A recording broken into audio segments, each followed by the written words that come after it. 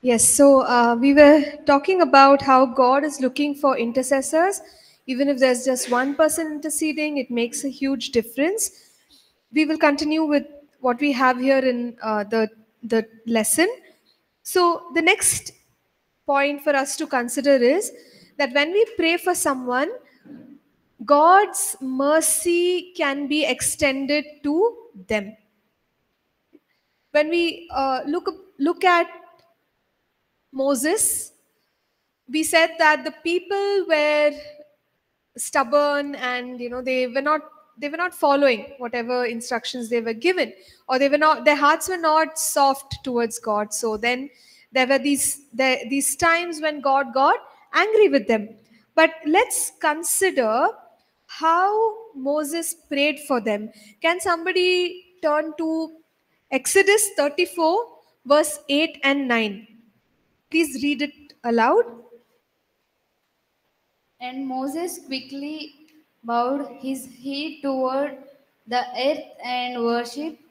And he said, If now I have found favor in your sight, O Lord, please let the Lord go in the midst of us, for it is a stiff-necked people, and pardon our iniquity and our sin, and take us for your inheritance.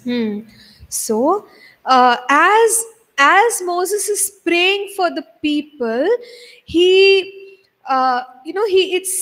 it's like you can see that he is praying as a representative for the people, right? So let me just read verse 9. Then he said, If now I have found grace in your sight, O Lord, let my Lord, I pray, go among us, even though we, not they. He's identifying with the people. He says, though we are a stiff-necked people, and pardon our iniquity and our sin, and take us as your inheritance. So sometimes when we are leading, or when we are part of a group, like let's say our city, it's easy for us to say, God have mercy on them. They are sinning. They need your help. They need you. But look at how Moses is leading the people, and his heart of intercession. He is identifying with the people. He's saying, God, have mercy on us. We are a stiff-necked people. It's my city, Lord. It's my people. Have mercy on us. So he's pleading with God, and he's carrying the right heart for the people. So that is the kind of intercession that Moses makes. And he's asking for God to give mercy.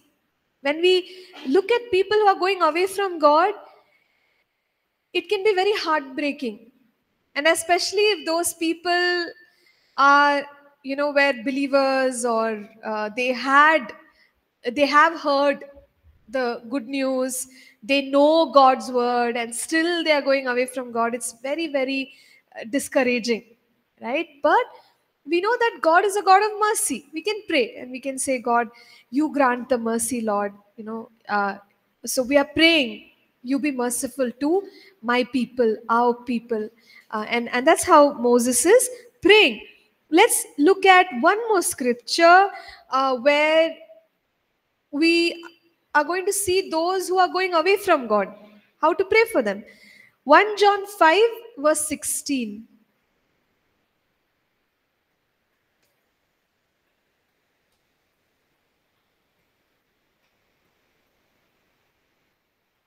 If you see any brother or sister commits sin that does not lead to death, you should pray and God will give them life. I refer to those whose sin does not lead to death. There is a sin that leads to death. I am not saying that you should pray about that. Okay, so in general, right, in general, when people sin,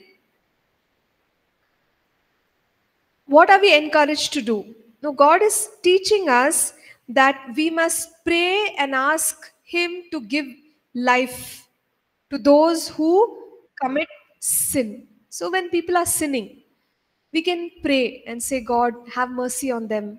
They are sinning. Maybe we have like family members who are not in Christ. We look at their lives, or they are in Christ but they are straying away, right? We look at them and we feel so bad. Each time we know what they're up to, we know what they're doing, and we feel like, what shall I say? I can't even say anything. But what can we do? We can pray. We can pray. When they're sinning, we can pray and say, Lord, have mercy on them, oh God. They don't understand what they're doing, but Lord, you have mercy on these people. Have mercy on, our friends, our loved ones. That's the way we can pray. That's what God is telling. When you see them sinning, you ask God, Lord, give them life because they're committing sin. Right? So intercession and pleading with God to receive mercy for others, that is crucial. Yes, yeah. So you said that who are continue in sin and continue in rejecting God. Yes. And what I feel many of us are in that phase, who are sometimes we do sin, and we like knowingly we reject God, like about lying or getting angry, Yes. and like some have anger issues, some have lying issues, some have this and that. So then how can we explain this thing to this, like what you said, that who are continuing sin, who are continuing rejecting God? But in our daily life, like if we see humanly life, we are sinners. In our daily life, somewhere or other, we reject God. And how can you explain this? Yes. So, see, for like, I'm just using the term sincere believer, simple believer. We sincerely want to walk with the Lord. And as we are walking with the Lord, yes, we have struggles and we fall. That's not what we are talking about. That's different. Here, we are talking about willfully, meaning I made up my mind to go against Christ. That's different, right? So that's the difference. That's the difference. See, in Hebrews 6, I'll read out that passage for you for more clarity from verse 4. And it is impossible for those who were once enlightened and have tasted the heavenly gift and have become partakers of the Holy Spirit and have tasted the good word of God and the powers of the age to come, if they fall away, to renew them again to repentance, since they crucify again for themselves the Son of God and put him to an open shame. So it's very serious what it is talking about. It's not talking about a sincere, simple believer who's trying their best to live for Christ. So in our situation, uh, yeah, we do fall, but we repent, we come back, we're trying our best to walk with the Lord. That's different. This is willfully putting Christ to shame and consciously rejecting. No, I don't believe in Jesus. I don't believe in what he has done. I don't believe in forgiveness, mercy. It's gone to that extreme. So this is an extreme scenario. Okay? So y'all don't have to worry so much about it. Yeah? It's fine? Okay, great. So we shall continue. What we were saying is, if we see loved ones going away from God, then an effective way of for God to encounter them is pray. Think about Saul. Saul encountered Christ in Acts 9. Why? People were praying. People were praying. It was supernatural. No human being went to him to encounter him. But Jesus encountered him on the road to Damascus and said, Saul, Saul, why are you persecuting me? So when we pray for people who are away from the Lord, genuinely, see, he's sincere in what he's doing, persecution. He's thinking he's serving God. He doesn't know anything about Jesus. He doesn't know anything about being born again. But when he was sincerely doing the wrong thing, God encountered because people prayed. Believers were all praying. They were saying, Lord, you encounter. Today, we pray for our persecutors. We pray for those who are troubling us. And we pray like this: God, you encounter the persecutor, Lord. And as we pray for people who are away from the Lord, God encounters. There is mercy. They come into the knowledge of Christ. So we have to pray for mercy. That's the underlying point of what I've been saying from that time. Okay, let's move on. So intercession is also seen as the responsibility of leadership. We've said this earlier also. So again, from the life of Moses, as he was leading the people in Exodus 18, verses 19 and 20, he receives advice from his father-in-law, Jethro. There's a lot of work. There's a heavy load on Moses, and he really doesn't know how to handle the people. When Jethro says that, okay, you appoint leaders and you pray for the people. Moses, you pray for the people. Go to God on behalf of the people. That's why he is encouraged to pray for the people. So if we have any position of leadership, it's important to pray for the people whom we are serving. All right. Yes. And why should we pray? When we pray, there is protection. Do you all remember? We talked about it, Shamar, prophetic prayer. God protected through a prophet. Because when the prophet heard from the Lord, he knew like what attacks are coming. And so he was praying according to that. And he was countering all the attacks of Satan. So there is protection when the leaders pray for their people. There is also direction. So we hear from the Lord. What is it that we must teach the people? What is it that we must do for the people? So we are going in a prophetic way, hearing from God and doing His will. So that's how prophetic prayer works.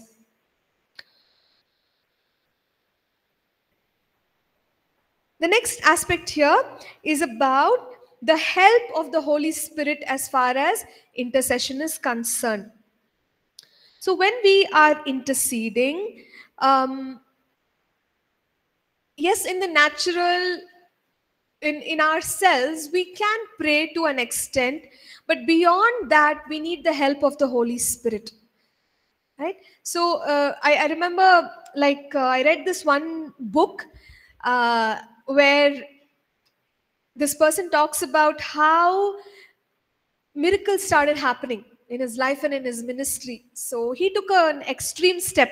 We don't have to take that extreme step. His extreme step was he quit his job and he decided that he will sit in his prayer closet the whole day and he will pray. So his family said, okay, fine, you want to do it, do it. So he did that. He quit his job, sat in the room, shut the door, morning to evening. The first day when he started, he prayed for some time and he thought maybe a few hours have passed by. And when he looked at the clock, only a few minutes had passed by. Then he thought, oh my goodness, now I don't even have my job. I have to do this every day. It's taking so long to pray. How will I pray? Right? And so he talks about how he started depending on the Holy Spirit to help him to pray. And then the Holy Spirit was helping him. He was praying in the Spirit, listening to the voice of the Spirit. So he dedicated himself to this kind of praying. And what happened is, after a couple of weeks, there was, in his area, there was a church. And somebody who was going to come for that meeting didn't come. The preacher didn't come. So they remembered that this man is here. And they told him, brother, can you come? And you come and, you share something. Because you're seeking the Lord. Why don't you share something? So that was the first time he went for the meeting. And as he was ministering, in the supernatural hour, we do that. What are you seeing? What are you hearing? So for him, it was like a first time experience. When he went and he started ministering, he could see pictures, he could see visions, he could see all these things. And he's ministering for people and people started getting healed. People started getting touched. Okay, and so he talks about his ministry like that. Anyway, so the point is the help of the Holy Spirit. He talks a lot about how the Holy Spirit helped him in those hours of prayer, because the Holy Spirit is called as the Spirit of grace and supplication. Supplication, do you all remember? We learnt about it earlier. It's earnest prayer, crying out to God, seeking God sincerely, desperately. That is supplication.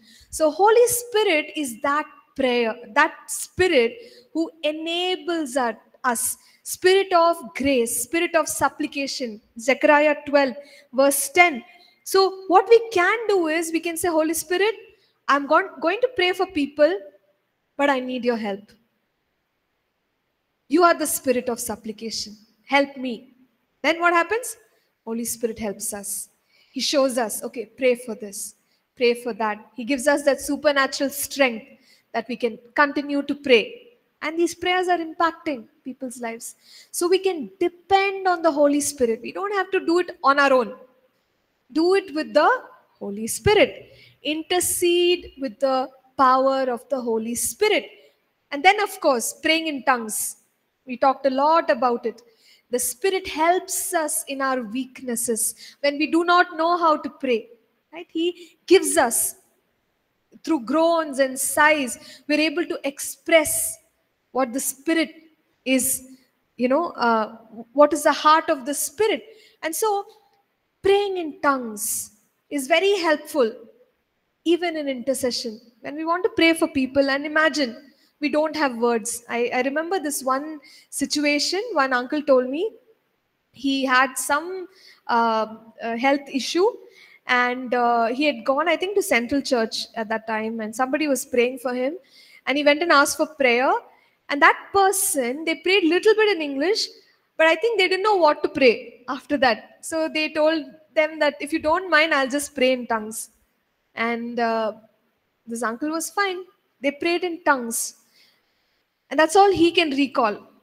But he came back saying that, God gave him so much peace. And in that health situation, things turned around for him.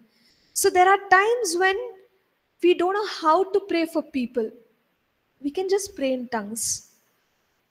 Just let the Spirit take over. Say, Holy Spirit, you pray through me.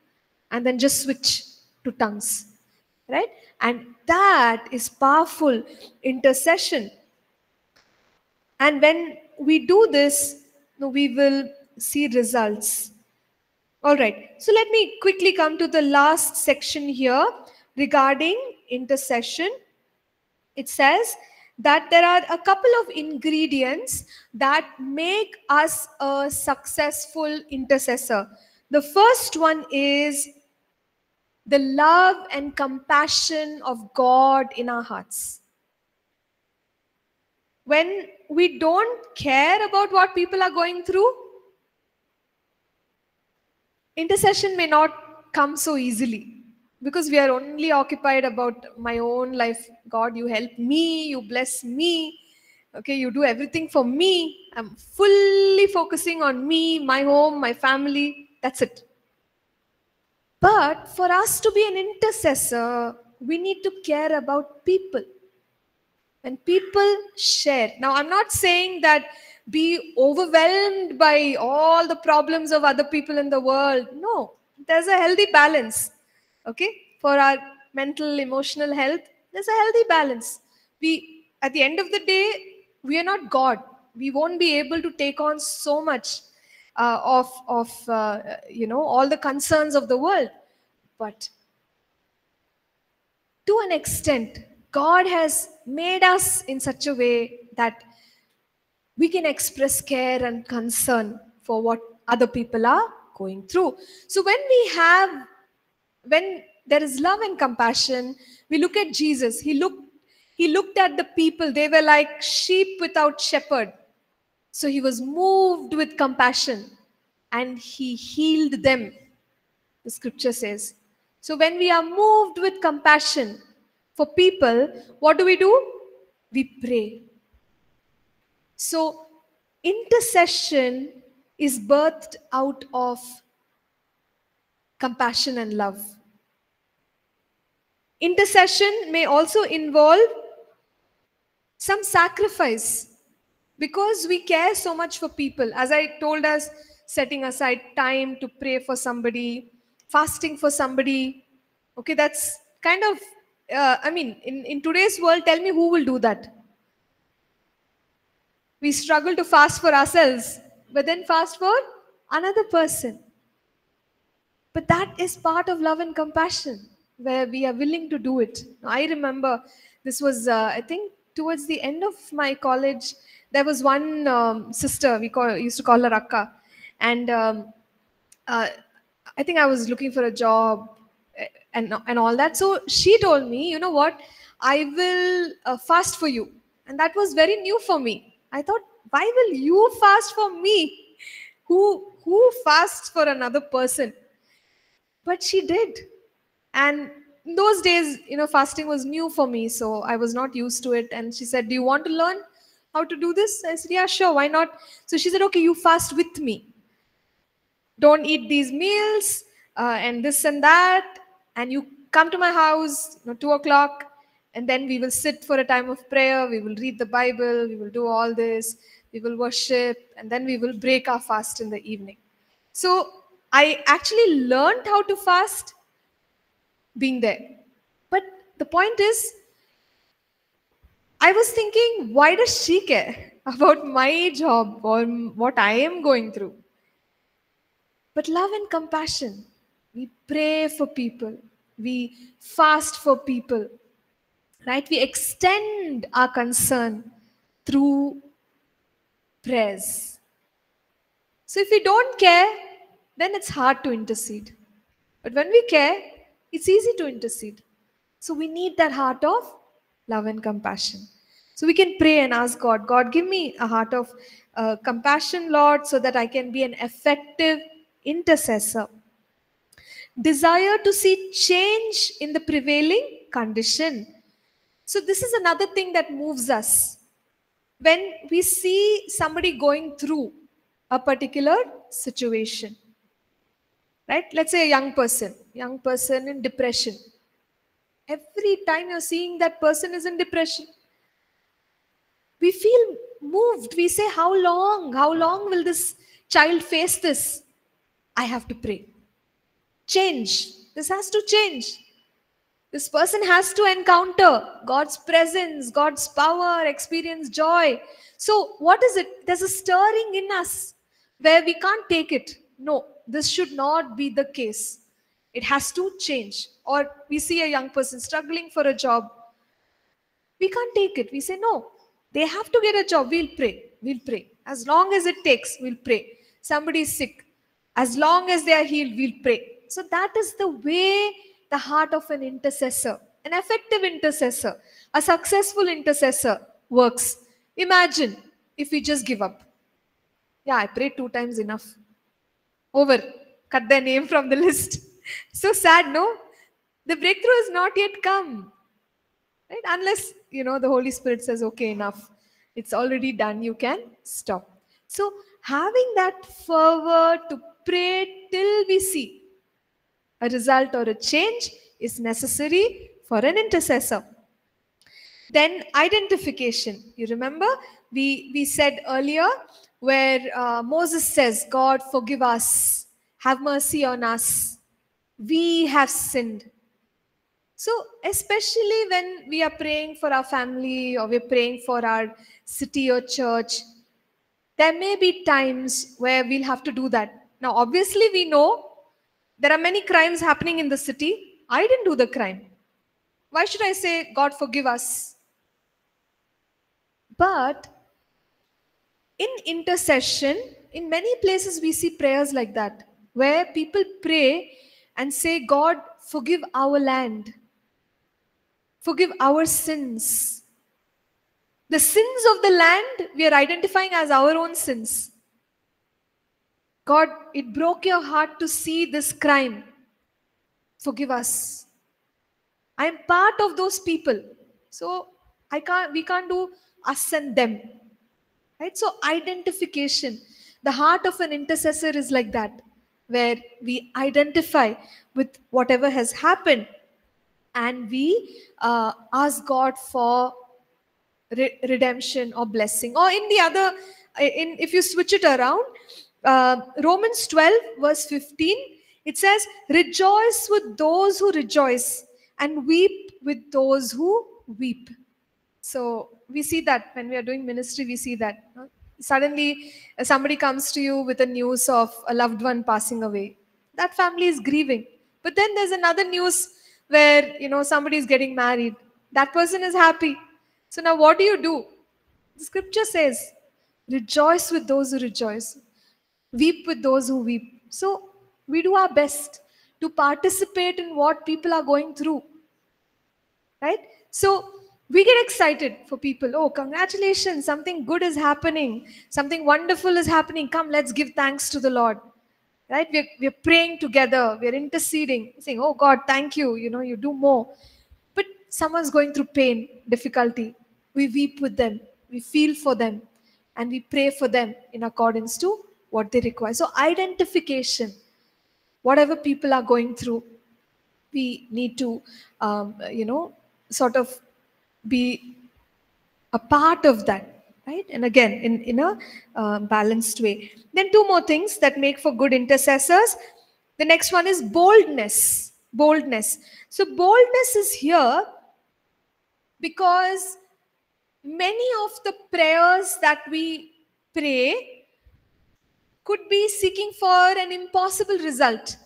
So when we are asking God, God, let there be this breakthrough, it can sound almost impossible. But boldness means having faith for the impossible. We believe, no, it's okay. It doesn't matter. There's a hindrance, there's a difficulty, there's a wall, no problem. We will pray and God will work. So having faith, having boldness is necessary for an intercessor, where we don't worry. Yeah, impossibility may exist, but God is greater than the impossibility. He will turn it around. So boldness. And then of course, there is fervency and persistence. We talked a lot about it in the situation of Elijah, where we said that he never gave up, and God released the answers. So these are the ingredients that make for a good intercessor. Okay, so any thoughts or questions regarding this?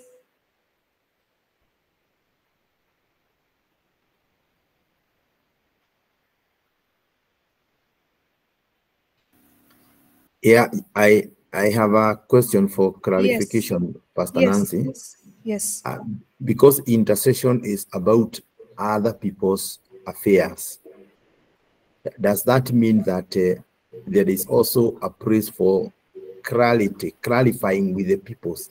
Do we always have to refer to them to understand the issues, or can we just perceive it in the spirit and pray? So, Brother Movai, are you asking if we should find out the details? Yes, exactly. Okay. Answer is yes and no. Because yes is in situations where we just need to know specifically what they need prayer for. Because even Jesus asked, what do you want me to do for you? So as the Spirit leads, there are times when we have to ask, what is your prayer request? But then, other than that, I think it's okay to, once you know that specific thing, you can just go ahead and pray. They don't have to share too much. Okay, does that make sense, Brother Mavai, or you want me to elaborate on that? I think it is clear. Yeah, sure. You. And see, another reason why we are saying this is, for example, let's say someone comes and they say, pray for healing. I need healing for my knees. And we start praying for them. Now, if we are asking for more details, okay, what happened to your knees? How did you get the pain? When did it start? Did you jump or did you walk or did you run? Also, it's not required to have so much information. Secondly, when people do talk, right, a lot, they may talk more of impossibility. Like the doctor has said, it will never get better. The doctor is saying this, that. So they're speaking unbelief. Before a lot of unbelief comes out of their mouth, you say, ah, enough. Problem is knee, right? We pray for the knee. So go straight for the prayer and just, yeah, minister to them. Does that help also? Yeah, sure. Yes. Right. Thank you. Thank you for that question.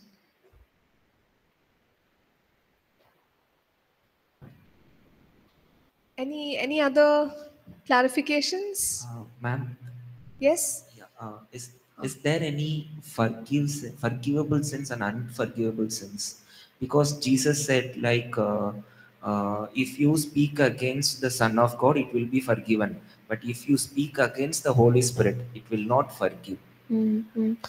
Yes. So, whatever is stated clearly, he's already stated it, right? So we have to take that seriously.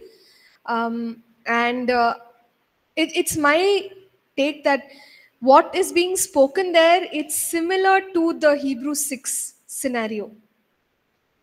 Got it? So that's why he's saying it's unforgivable.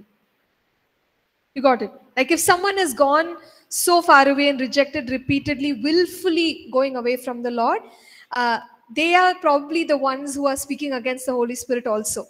So which is why he's saying it's unforgivable. Okay.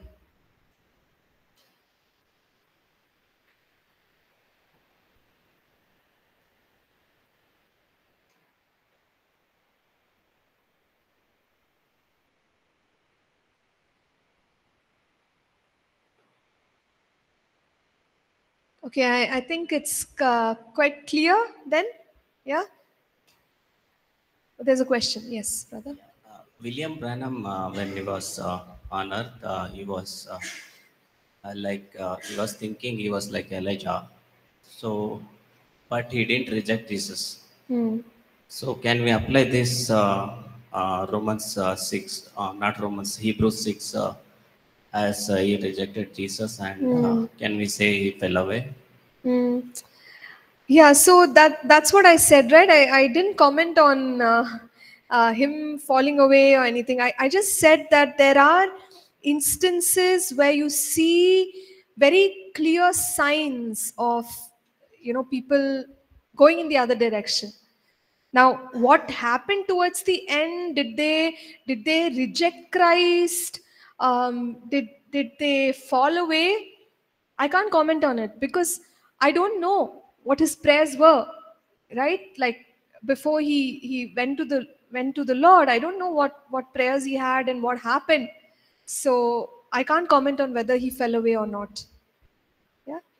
Yeah, very similar. Very similar. There are some other instances also we saw when we read about God's generals. They did so well, but towards the end, the ministry was far away from how it was initially. But yeah, for us to say whether or not they will be in heaven, I don't know. I mean, I can't comment on that. Yes.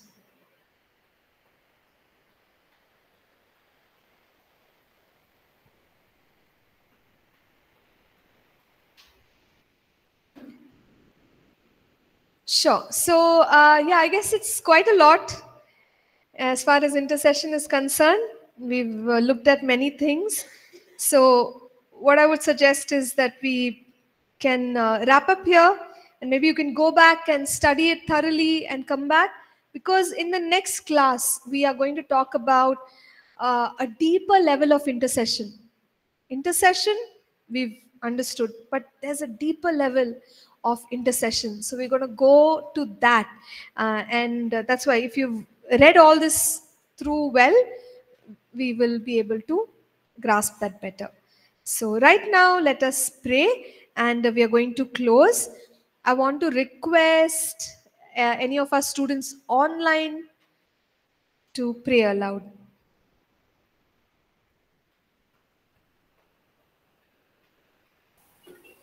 Pastor, I can pray. Yes, yes, sister. Almighty Father, we thank you, Lord, for today's word, Master. Thank you for our teacher. Yes, Father God, thank you, Lord God, Master. Lord, make us good intercessor, a true intercessor. As the word says, Papa Ibrahim, he interceded. As the word says, Job, Papa Job, he also interceded. Moses, Master, like Lord, make us like Esther, Daniel, God, Master. Yes, Master God, make us true intercessor, Master. Yes, Master God, to save a nation, city. Yes, Lord, country, oh God, Master. Thank you, Lord. In a village and family, God, Master. Thank you, Lord, God, Master. Make us good intercessor, a true intercessor, oh God, Master. Thank you, Lord, Master. Esther save her family, God, Master. Her people, oh God, Master. In the same way, Lord, Master. There are more people in the nation, in the world, oh God, Master. Lord, we pray, God, Master, to save, oh Master. And we pray and we thank you, Lord, Master, for all our heart, oh God, Master, for our teacher, oh God, Master. Thank you, Holy Spirit, oh God, Master. As a word says, Lord, Master, Jesus in this earth, Master, Jesus also intercede, oh Master. We pray for same anointing, God, Master. Lord, teach us to intercede for your people and for your nation, oh God, Master. Thank you, Lord. We praise you and we worship you. Thank you for wonderful word, oh Master. Yes, Father God. Thank you, Lord, for speaking to us, oh Master God. Thank you, Jesus, for our teacher. Lord, I thank you. I glorify your name. I give you the glory and praise, O Master. In the name of Jesus, I pray. Amen. Amen. Amen. Amen. Thank you. Thank you, Thank you, Pastor. Sister Pooja. Thank you, everyone.